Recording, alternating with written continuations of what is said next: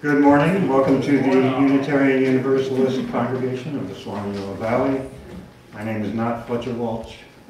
My name is Peter Howe. Although it says my name is Fletcher Walsh in the order of service. Fletcher's at the beach. I'm a member of the Board of Trustees. At this time, please take this opportunity to silence your cell phones for the duration of the service. We are a welcoming congregation, united on the side of love and justice. We like to say, we don't have to think alike to love alike.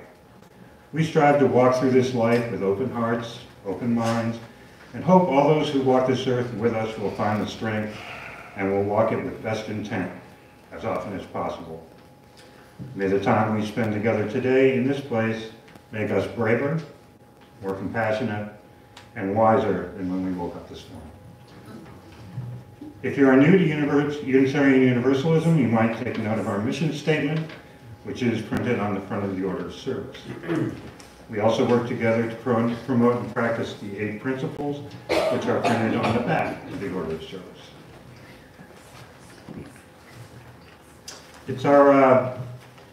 We're glad that everybody's here. If you're interested in learning more about us, or you would like to receive our newsletter, or want to find out how you can be more involved in this community, there's a white card in the back of the pews for you to fill out and either place in the collection plate or leave on the table in the foyer so that we may get in touch with you. We will not hound you, we will not intimidate you, or even call you if you don't want us to, but if you want to know more about us, you can find the information there. If there's not a white card in the back of the pew, there should be one on the table in the foyer. For further information, you may also speak with one of our membership committee members who have orange name tags. See a couple of them out there. The folks and they should be able to answer any questions you may have. And of course, our website, uusv.org, has more good information as well.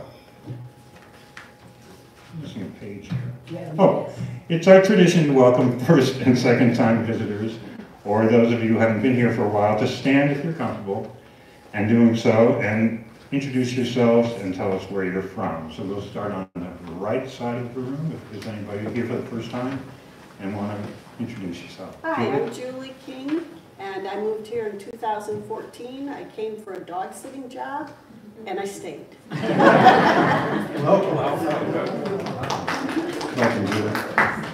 Anybody else on this side of the room? Okay, anybody over here new or here for the first time, second time? Hi.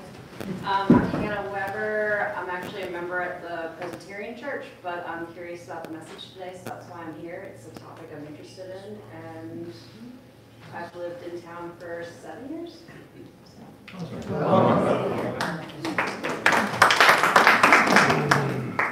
Yes, sir. My name is George Brosey, and since April I've been living at Gibbons Highland Farms. Oh, nice to see you here.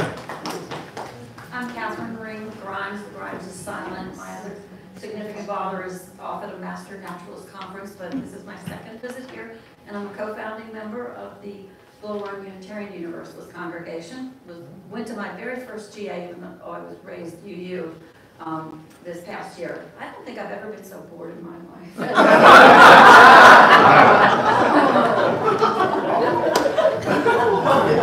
Thank you. Welcome to you. Anybody else? Okay, great. Well, we're really glad to have you all here. Announcements about the happenings in our congregation and community at large should be submitted for posting in our weekly newsletter, The Current, which comes out every Thursday via email.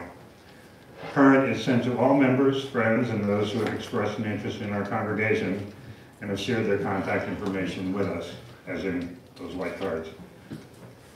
If you have announcements that you would like posted in the Current, please send those to our office administrative assistant by noon on Tuesdays. You can find his email address on the website. And announcements may also be posted on the bulletin board in the foyer. It's also our practice to acknowledge that the land where we are now gathered has not always been ours to call home. And for those of us who went to the Beyond Land Acknowledgement Conference yesterday at UNC, it still isn't ours to call home, but that was a really interesting program. So thank you, ladies, who put that together. It was awesome. UUCSB?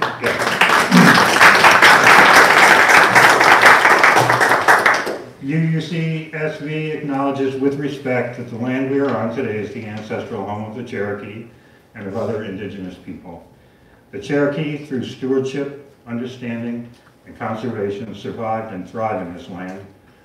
We acknowledge their enduring connection to their homeland. And now we will...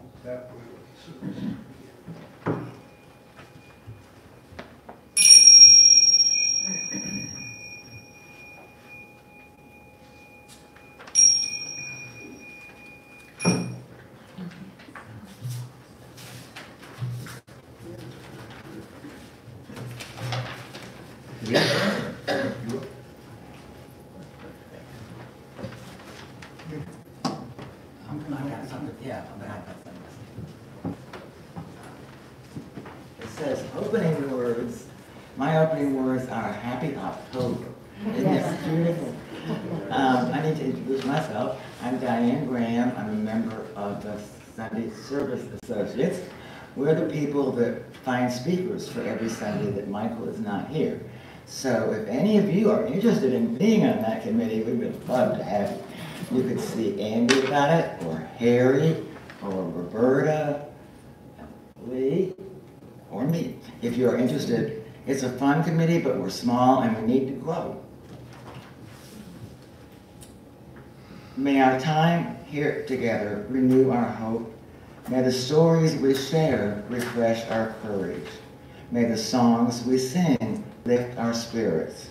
May the words we speak invigorate us. May the touch of hands, the sound of laughter, the sight of faces new and familiar restore us in faith. Thank you, Lee. You may imagine that when we saw the title of Rodger's talk, we started thinking about, we have to have music to go with that. And Sue and I had a hard time because there's not much in our hymn book about Christian nationalism. However, our first song seems to fit, and we sing it a lot. I think it's everybody's favorite anyway, almost everybody. Hymn number 159. Please rise if you are willing and able to do so.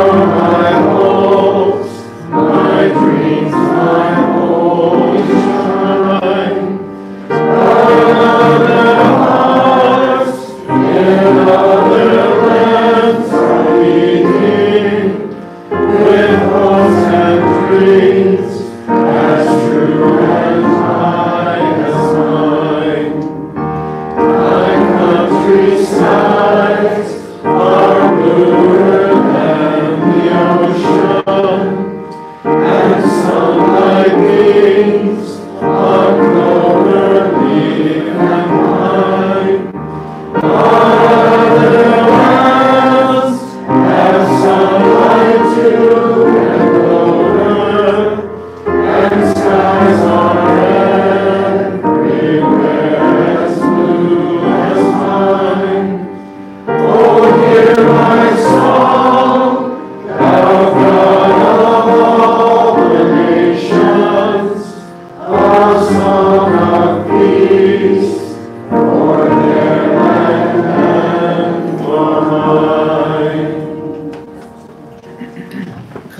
Natalie, my husband and I don't know if she's here, Helen Bell, are taking a class on Christian nationalism.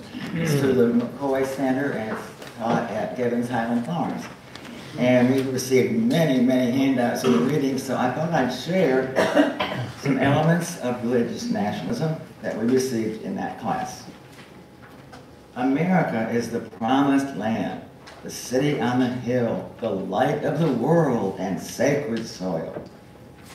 One nation under God, allegiance to the authority, rule of a particular sectarian deity, adding to and emphasized over the original inclusive secular version, which was one nation, indivisible. In God we trust, one narrow belief in one specific God, which replaces e pluribus unum. Deep suspicion or hostility toward the separation of church and state. Leaders and enforcers are primarily powerful, white, male, conservative Christians. Our joys and sorrows are a part of our service that many people look forward to. They're often deeply felt, but sometimes we don't speak them out loud. Your chance to do so is now. Please keep them brief. And please tell us your name when you do it too.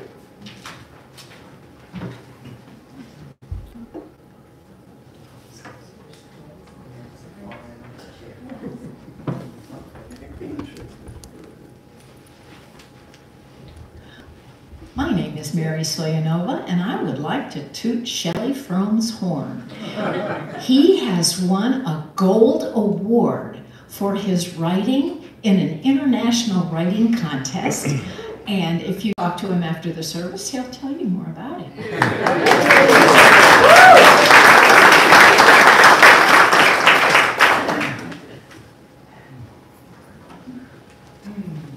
Good morning.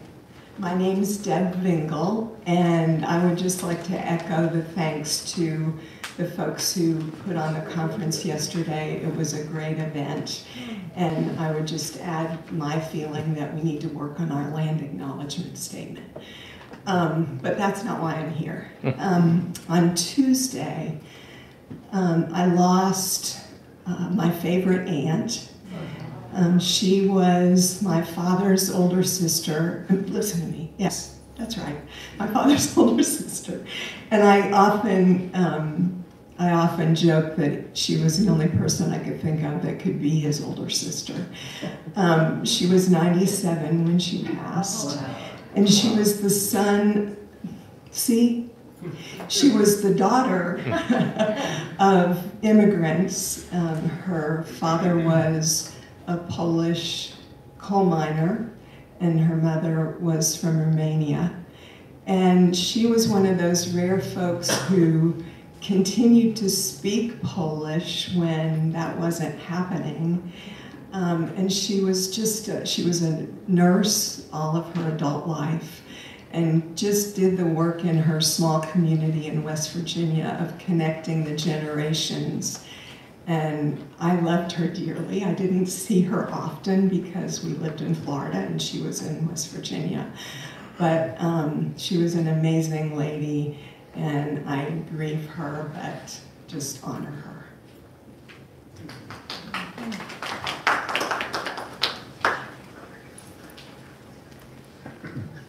Hi, my name is Larry Perlman. May we all live to be 97?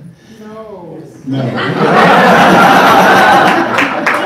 Or whatever age you choose. So I have a joy to share today, and that is that although Michael Carter is not here at the pulpit today, he was on the radio this morning at 10 o'clock doing a sermon and a meditation, and will be on the radio. It's The Bear, which is Black Mountain's radio station, 1350 AM, 96.1 FM, and he will be on next Sunday at 10 o'clock and the Sunday after that at 10 o'clock. They're recorded, so he'll be here, but they're recorded sermons and meditations. So tune in and listen to them at 10 o'clock on Sunday morning. And tell your friends. Very good.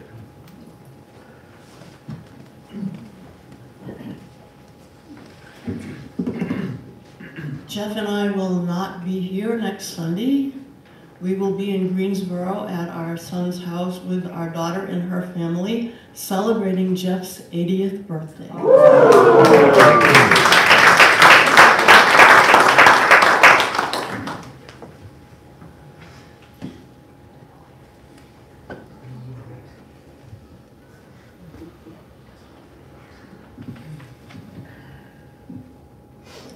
My name is Joy. I do not have something to share with you that has any joy in it. I think a lot of you know that I haven't been able to drive, and people, you know, have asked to help and this and that. I have memory issues, and, you know, go from a love, laugh, driving your own car, and all of that is gone. So, related to that, someone contacted me, apparently connected to this group. Not somebody I know or have seen. This was on the phone.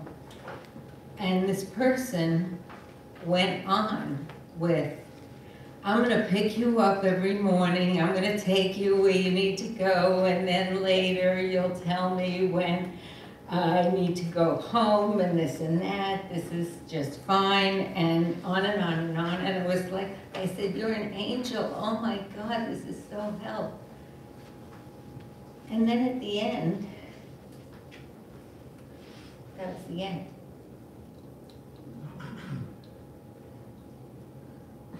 She went on to something else.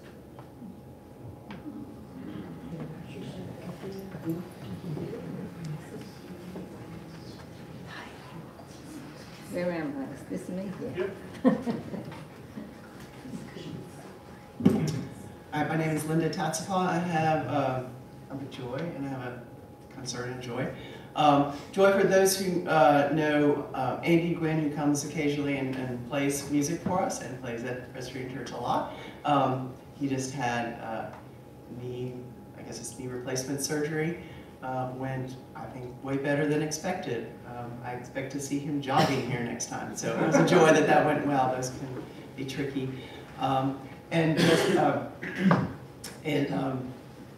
related to today, I have strong concerns I think we all share about our state and our country, and a lot of things that don't need to be named, a lot of serious concern, and looking at where things are going in our state.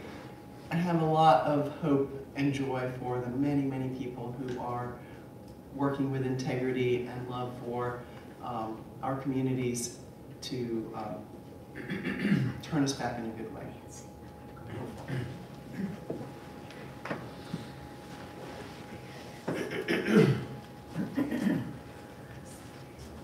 So good morning. My name is Elizabeth Wallace, and I was one of the people that helped yesterday with the conference on Beyond Land Acknowledgement.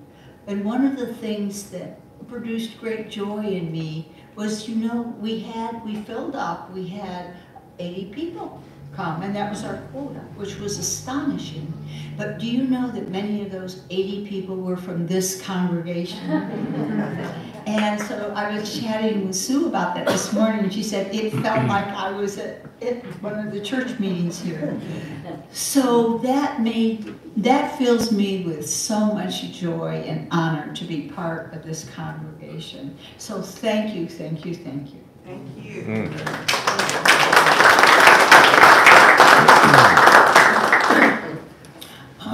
My concern is that there's a man sitting in the front row with his hat on, which is kind of sacrilegious to me. But he has a hole in his head that he didn't want everybody to see.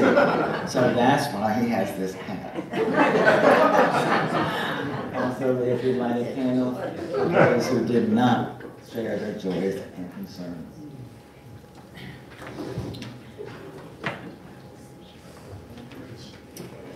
Be ours a religion which, like sunshine, goes everywhere.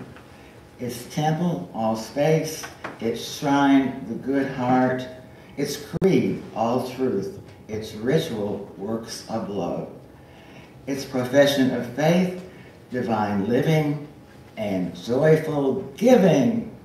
Okay.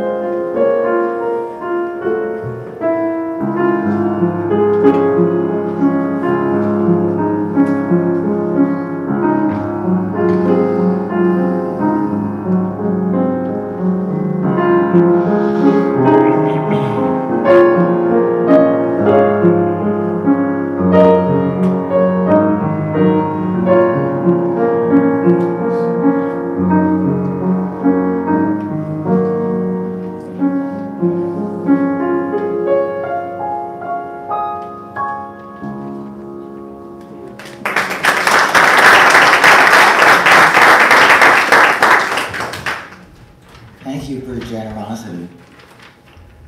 I have known Rodger with a D. If you noticed how he spells his name, he says his parents made a mistake. It's hard to convince people that there's this extra letter in his name, but there is. He attended the same high school where I was a teacher 50-some years ago, and I drove by the church that he used to belong to every day on my way to school. Lee's laughing because he knows the church too. It's called New Hope Baptist Church in Charlotte. And he has come so far from when he used to attend that church. He is now a professor in the Department of Religious Studies at UNCA. He earned his BA in Religious Studies from UNC Charlotte before completing graduate degrees at Harvard Divinity School and the University of Virginia, receiving his PhD in American religion from the latter in 1989. Prior to coming to UNC Asheville, he was chair of the Department of Philosophy and Religious Studies at Louisiana State University. He came here to create the Department of Religious Studies, where he served as department chair until 2023.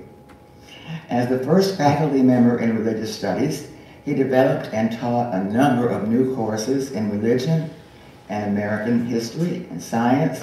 He is also active in UNC Asheville's renowned humanities program. He has won numerous teaching awards, including recognition as the Distinguished Teacher of the Year Award in 2019-20 at UNC Asheville. He spent the summer of 2001 as a Fulbright Hays Fellow in Morocco and Tunisia, studying religious diversity. And from 2014 to 2018, he was the coordinator for the university's first-year seminars. He puts an emphasis on scholarly objectivity and critical thinking in his class discussions, encouraging his students to think deeply about their own religious traditions as well as other religious traditions that they might not be very familiar with. It is a subject perfectly fit for the liberal arts as well. Payne once said, we are the quintessential, I'll get it up, yeah, liberal arts degree, because you'll do a little bit of all as you work through our courses. You'll see religion from so many different angles and perspectives, and you'll have an opportunity then to reflect critically in many different ways. He has spoken here before and also spoke to us virtually during COVID, so we're very, very happy to have him again.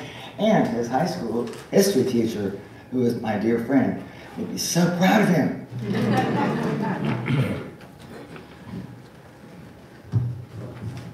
Thank you, Diane, for that very gracious introduction. Yes. And I'm going to give this a try. And see, can you hear me okay? Yes. All right, terrific.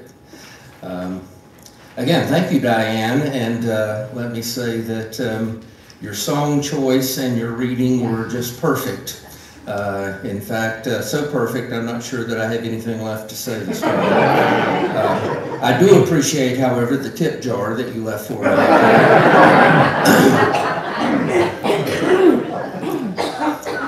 Writing in 1742 about the, quote, surprising work of God that had recently shaken his congregation in western Massachusetts, the great Congregationalist minister and theologian Jonathan Edwards pondered whether the strange fervor might be the sign of a coming new age. Quote, it is not unlikely that this work of God's Spirit, so extraordinary and wonderful is the dawning, or at least a prelude of that glorious work of God so often foretold in Scripture, which in the progress and issue of it shall renew the world of mankind. And 18th century, I apologize for the language. While his clerical counterparts in Great Britain might scoff at the idea of any important religious work taking place in the American colonies, and least of all in the little frontier village of Northampton, Edwards suggested that such a setting was not only possible, but probable. We cannot reasonably think otherwise, he wrote, than that the beginning of this great work of God must be near, and there are many things that make it probable that this work will begin in America. And if we may suppose that this glorious work of God shall begin in any part of America, I think we should consider the circumstances of the settlement of New England. It must needs appear that it is most likely of all the American colonies to be the place whence this work shall principally take its rise. While we may take issue with Edwards' confidence of New England's role, his prediction that North America would be a site of, quote, the glorious work of God became a trope in the religious history of what became the United States. Why else had God hidden this land from European eyes for so long? Protestants noted the scant few decades that separated its discovery by Columbus from the beginning of the Reformation, and suggested therefore that this was part of a divine plan to keep the continent pure from Roman Catholic influences. Where else but in a wilderness could the Christian church be fully reformed and restored to its original purity? And if this was true of religion, why not political life as well? No bishops implied no kings either. And thus, from the beginning, religion and politics became the proverbial two sides of the same coin. In his revolutionary pamphlet, Common Sense, Thomas Payne, no relation so far as I know, urged his fellow colonists to understand that, quote, we have it in our power to make the world over again. Just as people should have the right to choose their political leaders, they should have the right to choose their religion without interference from the state. Conscience, whether informed by feeling or fervor or the individual's reason, would be the only arbiter in religious life. It was the beginning, as Thomas Jefferson said, of a lively experiment. When Diane invited me to come back and speak again this fall, I warned her that once again I was not a preacher, but a college professor. Although I did promise not to give a boring lecture. So I hope that I can meet that goal for those of you who found recent meetings to be a little less than exciting. Although I guess all of that will be for you to decide. What I suggested we might do, however, is simply to explore for a few minutes this idea that many Americans believe that we, as a people, to borrow a phrase from the Blues Brothers, are on a mission from God. It's a huge topic, one that requires much more time than I have here this morning, but my reason for suggesting it was because of the recent controversies over the rise of Christian nationalism and the melding over the past 6 or 7 years of very conservative Christian theology to a specific political brand. Was the United States founded to be a Christian nation? Have we separated church and state in ways that the founders never intended? Is the United States in some sort of cultural and religious freefall? As I say, big questions with no short and easy answers. So what I thought we would do this morning is to consider the ways in which these questions are approached by two historic streams of ideology. The sociologist Robert Bellah, writing in the 1960s, labeled one of these ideological streams civil religion, borrowing the phrase from the French philosopher Jean-Jacques Rousseau. The other ideological stream will be that of religious or Christian nationalism and its various permutations throughout our history. I hope that by briefly contrasting these two perspectives, we can illuminate just a bit better the current situation in which we find ourselves. But, big question, as I said, let's begin with one of the big questions that is easy enough to answer. Was the United States founded to be a Christian nation? No. Reading the Constitution reveals no references to God or to Christ, and the only mention of religion in the body of the document is in Article 6, which forbids the imposition of any religious test for holding federal office. This does not mean, however, as some urge, that the writers of that document were irreligious, nor does it mean that they intended to create a secular state. Rather, as the later First Amendment clarified, the federal government was to be strictly neutral in religious affairs. While the Declaration of Independence, and unlike my students, know the difference between that and the Constitution, while the Declaration had been filled with religious, if not overtly theological language, quote, the laws of nature and nature's God, or the protection of divine providence, the Constitution was conspicuously silent on the issue of a national deity. Rather, the deity invoked in the prayers at the Constitutional Convention was a curiously unaffiliated one. Indeed, many of the delegates at the convention would have agreed with Benjamin Franklin, who wrote in his autobiography that, quote, I never was without some religious principles. I never doubted, for instance, the existence of the deity, or that he made the world and governed it by his providence, that the most acceptable service of God was the doing of good to man, that our souls are immortal, and that all crime will be punished and virtue rewarded, either here or hereafter. These, he said, I esteemed the essentials of every religion, and being found in all of the religions we had in our country, I respected them all. In fact, there's a very funny story of Franklin once going to hear the great evangelist George Whitefield preach. And he said he had determined that he was going to give, and I'll put the denominations in American money, that he was going to give his quarter during the offering. And he said as Whitefield began preaching, he decided that he was going to up that to $1. And by the time it ended, he said, I had emptied my purse into the collection plate. How many of you followed his example? Similarly, Thomas Payne declared that I believe in one God and no more, and I hope for happiness beyond this life. I believe in the equality of man, and I believe that religious duties consist of doing justice, loving mercy, and endeavoring to make our fellow creatures happy. In fact, most of the founders were convinced that it was precisely because they enshrined the individual conscience rather than the political state to religious affairs, and precisely because they kept such affairs separate from political affairs, the two principles that the First Amendment would shorten to the ideas of religious liberty and the separation of church and state.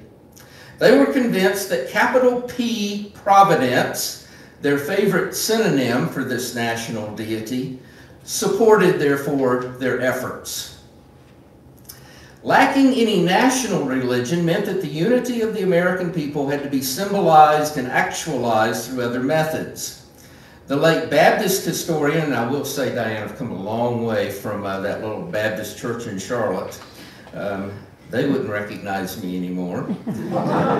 And not just because of my white hair.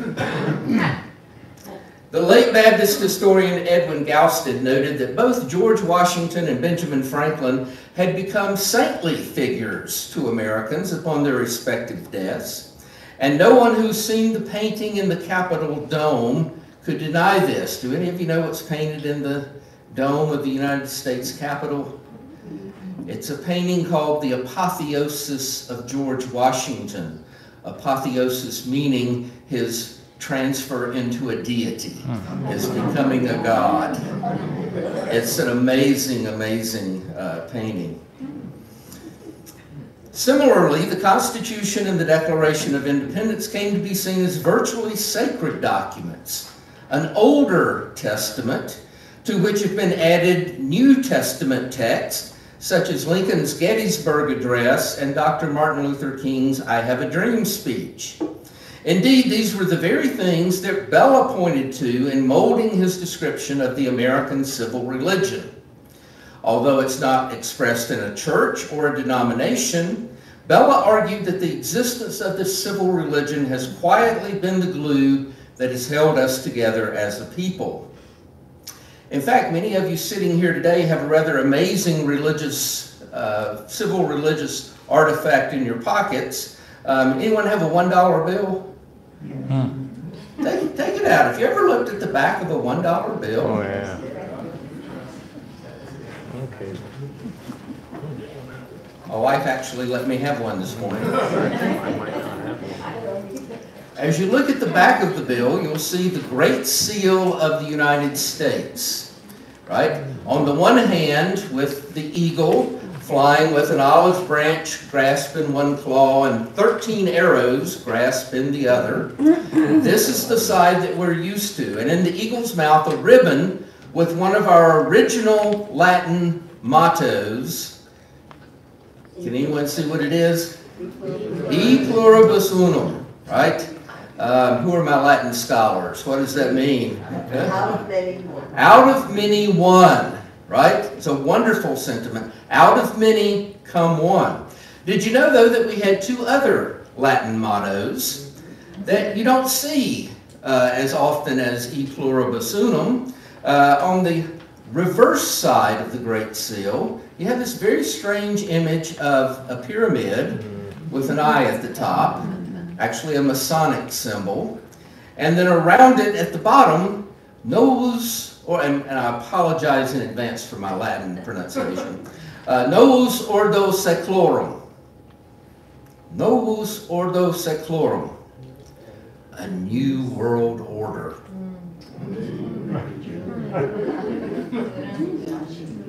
Above that, then, the words annuit coeptis. Annuit coeptis, which in the wonderful brevity of Latin means something along the lines of he He who? Well, the eye on the pyramid. He has favored our endeavors. He has favored our endeavors.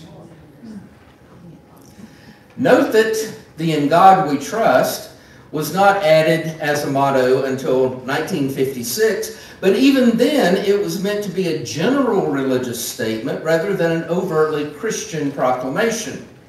As President Dwight Eisenhower said when he signaled his support to adding the phrase "under God" to the Pledge of Allegiance, America makes no sense unless it is founded on a deeply felt religious faith. And I don't care what it is.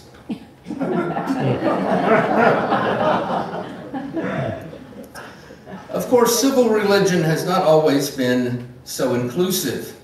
It could be, and often was, invoked to support various political and social policies.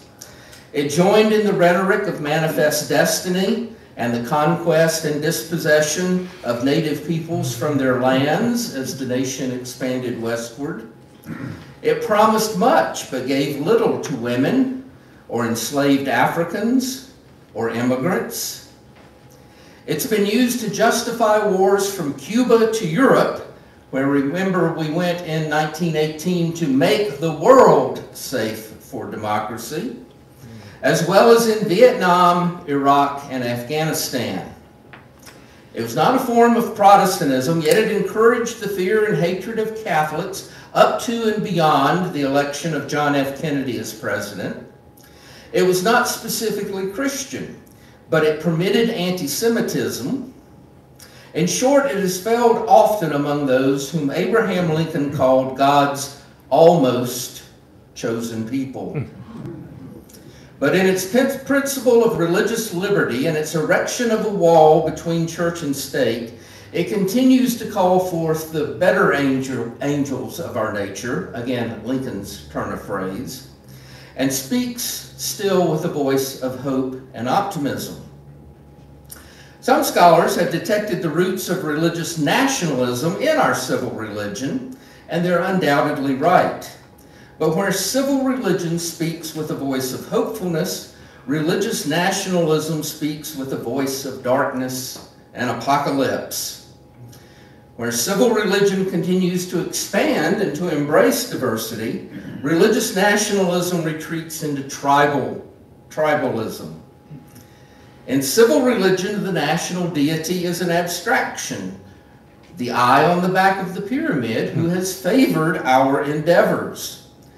In religious nationalism, the deity is a fearsome power who has found us wanting and deficient, a people who have failed, or at least who stand on the precipice of moral and cultural failure.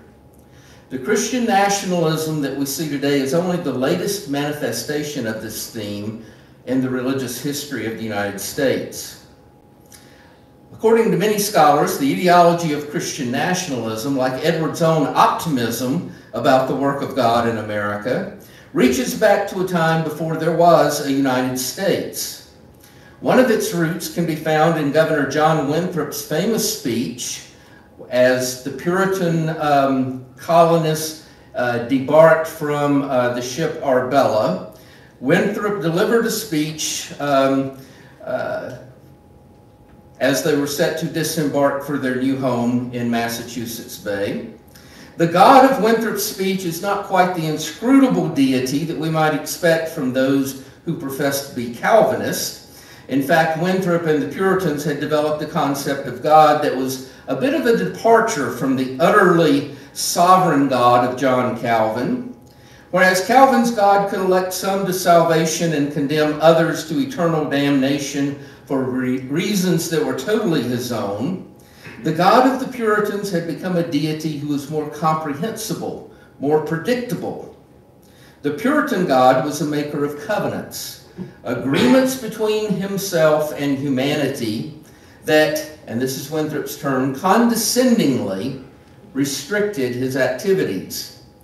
It was this God, Winthrop argued, that had extended just such a covenant to the New England colonists, and all they needed to do was to fulfill their part of the covenant. They would then receive the blessings of God. They would become, quote, a city on a hill and enjoy, quote, the praise and glory of all succeeding plantations. Fulfillment of the covenant responsibilities would indeed make New England a location for the wonderful work of God, on which the entire world would ask, Lord, make us like New England. The inherent danger with this idea of God in covenant with a society is that such a God all too readily becomes a tribal God. Tribal gods do certain things very well. They establish precise boundaries around their chosen people and protect the tribe from external assaults. They're very handy gods to have when you wish to divide the world into us and them, or even self and other. They're gods who prefer to rule by codes, strict precepts that define right and wrong, and they impose severe penalty for breaches in conduct. Tribal gods thus counteract the questions that might be raised concerning the problem of evil. Evil can be explained simply and easily as the punishment meted out by an offended deity.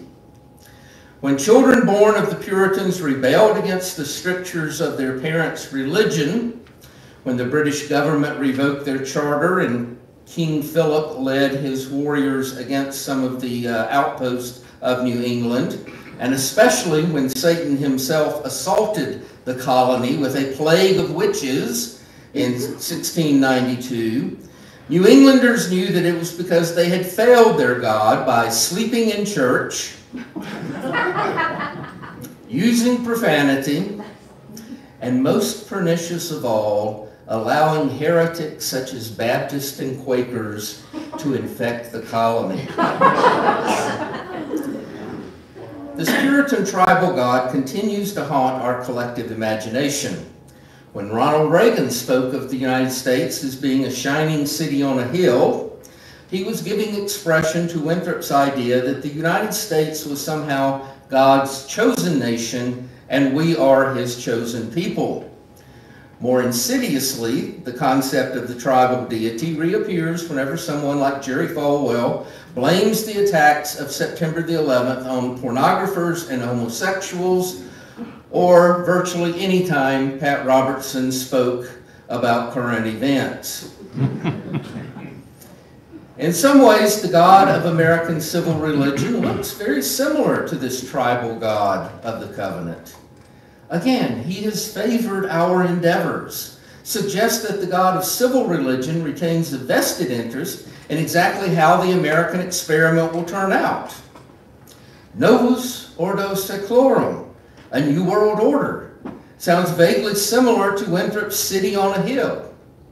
But if the God of civil religion seems interested in bringing unity out of diversity, e pluribus unum, rather than establishing boundaries between the chosen people and those outside, he or she or they is less likely to govern by sacrosanct commandments and more likely to trust the ability of human beings to reason together and establish laws based upon justice and equity.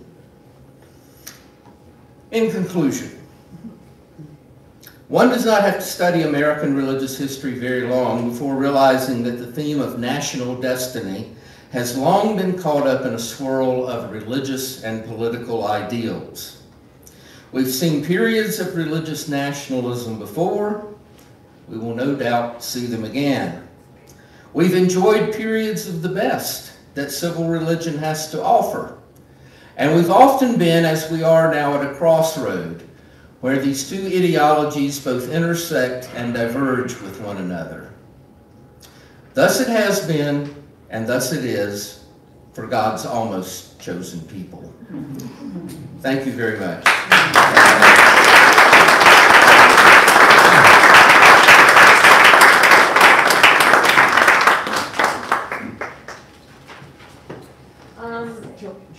Joy. Have a seat. We're not finished yet. Okay. Oh, okay. I did a very bad thing. Yes. Okay, our last hymn, we only had two, but our last hymn is Our World is One World, number 134, Stand if You're Willing and Able.